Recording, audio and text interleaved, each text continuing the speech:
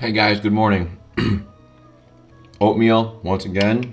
I'm also having a smoothie post bike ride. Blueberries, cherries, oats, kale, the usual seeds to get some fats. So I've been thinking about this for a while and wanted to make a movie kind of asking you guys as well, but different chronic diseases do not get the same amount of, we'll say, media coverage. And I'm thinking of one in particular, breast cancer. Does anyone know when breast cancer month is? If you thought about it for a second, you probably get it. It's October. October, all the pink stuff comes out. Here at our university, everyone wears pink, which is fine. I got nothing against breast cancer, raising more awareness for chronic diseases. That's fine. But does anyone know how many people die, what the mortality rate is of breast cancer? It's 40,000. So in 2011, so it's now 4 years old, the data is 4 years old, 2011, 40,000 people died of breast cancer.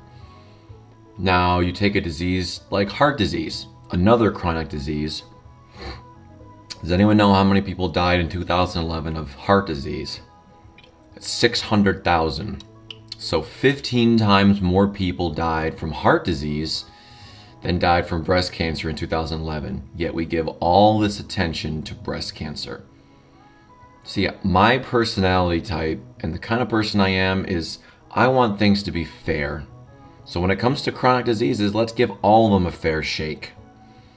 And I know it's easier said than done, but to give you guys some perspective, 600,000 people is like the population of Las Vegas or Portland, Oregon, or Louisville, Kentucky, or Oklahoma City just being wiped off the map every year.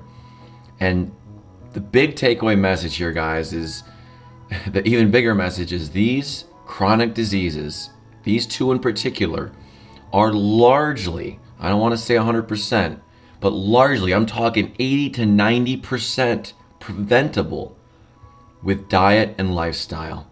And the diet is too many animal products, too many processed foods, too many refined foods, and not enough whole fruits and vegetables and whole plant foods. That's the overarching reason why. Lifestyle, we're dealing with exercise, smoking. So that's all I'm saying is, why don't we have the official heart disease month is February, kind of.